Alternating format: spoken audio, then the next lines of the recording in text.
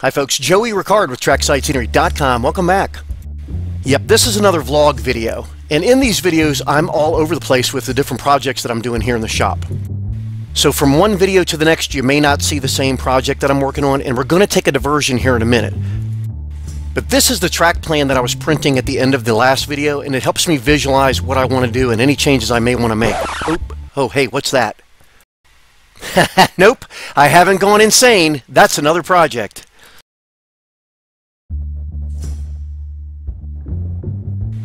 You know how we all have pictures of family members in our living room? This cabinet might as well be in my living room because these are like family portraits. One of each of my family members. Over here you got Grandpa, Grandma, and in the middle there is old Aunt Edna. That might as well be Uncle Billy. And this one is little Uncle Eddie. Oh yeah.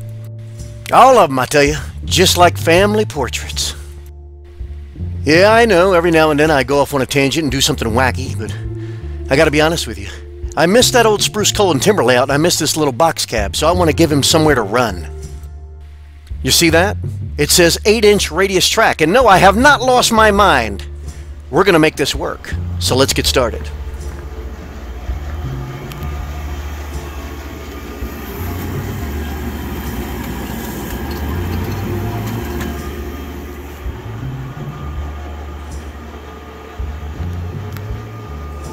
And yes, that's the same material that our helix components are made of. This one's just going to be a little tighter. We covered the whole ON30 versus HO gauge deal in a previous video here on the channel. So if you need clarification, check that out. Also, keep in mind that this is not a how-to video. It's just a vlog showing what I'm doing. Look at that. Works just like a slinky. Now there's probably some kid watching this going, "Mommy, what's a slinky?"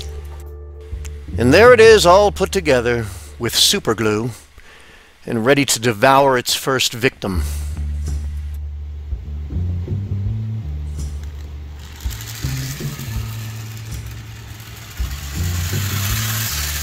Must be a testament to good track work, because that little sucker right there has a tendency to derail on just about anything. Yeah, I know when you watch these videos you probably think I have this grand plan, and the truth is I don't. I just go with the flow. But there you have it. This is the moment that I decided to actually make it into a little layout other than a small helix. Up until now, I don't know, maybe I was going to set it on my desk and put a ramp at the bottom and run it like a Hot Wheels track. But things change. For inquiring minds, yes, I cut those ties out on the laser, but I ran out of those pesky little spikes. I thought I had more, but I didn't. We've arrived at the part of the video where people start scratching their head, wondering what the heck I'm doing. As I've mentioned in a lot of previous videos, sometimes you have to think outside the box, and it's unfortunate that they don't sell a helix holder downer bracket. And when I say they, I don't mean us, because everybody has a different way of doing things. So are you that guy watching this video right now saying it's not going to work? That's right, Mr. Naysayer. Almost every helix that you've seen on this channel thus far was attached to a base just like this. The N scale, the HO scale, the O scale, and now this thing. Yeah, Joey, in theory it may work, but is it strong enough?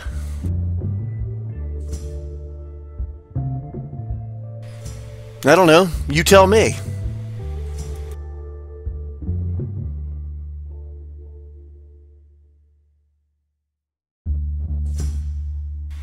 If this thing is going to be a little mini layout, it looks like it has a lower level, so we're going to have to give it an upper level. At this point, my newly hatched plan was to hand lay the track on all visible portions of the layout, but as I mentioned, I ran out of spikes. Luckily, I found some old ON30 flex track. It is used, but it'll work for what we're doing just to get this finished in time for the video. If you want my professional opinion, today's ON30 flex track looks just as good as hand laid. And proof is in the pudding, because I used both methods on the spruce coal and timber layout, and nobody knew the difference. Ladies and gentlemen, let's get ready to break some trains! I guess I could have mentioned earlier that I'm using our HO scale risers. These are the HO standard risers, and they rise about a little over 3.5 inches railhead to railhead per loop. All right, let's take a poll. How many viewers watching this video right now hope that this thing falls off the rails and I look like an idiot? Go ahead, let me know. You're not going to hurt my feelings.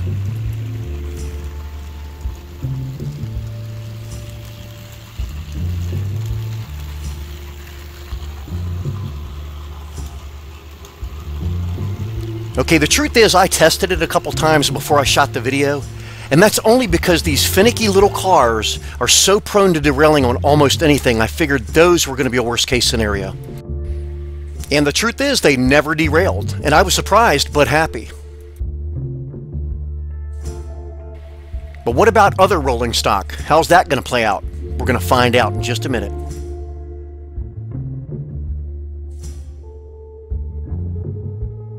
If you've been watching our channel for any length of time, you may remember these little guys. They were used on the original Spruce Skull and Timber Mini layout. As you can see, those trucks are not going to clear the coupler pocket, so we're either going to have to trim that down, change it, or use link and pin couplers.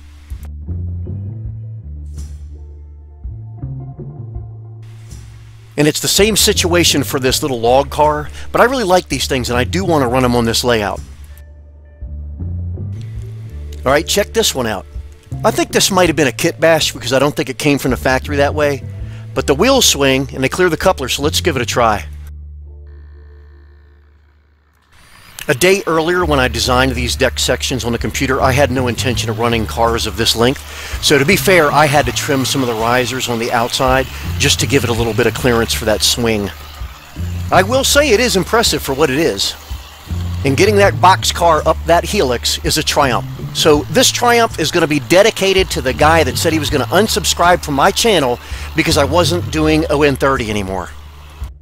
No matter which way you slice it, this channel is a model railroading channel, and we cover all scales and all facets of the hobby. 8-inch radius versus HO scale Bachmann Jeep. Am I out of my mind? All right, we're taking bets. Is there anybody out there that thinks this Jeep is not going to make it up that 8-inch radius helix? Now, I'm not saying that Jeep's going to pull a 20-car train up that hill, but it is nice to see. Well, there's proof right there that you could make this thing into an HO layout if you wanted to. Or that thing would make a great chassis donor for an ON30 critter. Hey, it may not be your thing, but it is fun, it is interesting, and it is model railroading. Be sure to subscribe, stay tuned, and share the hobby. Doreen Ricard with TracksideScenery.com.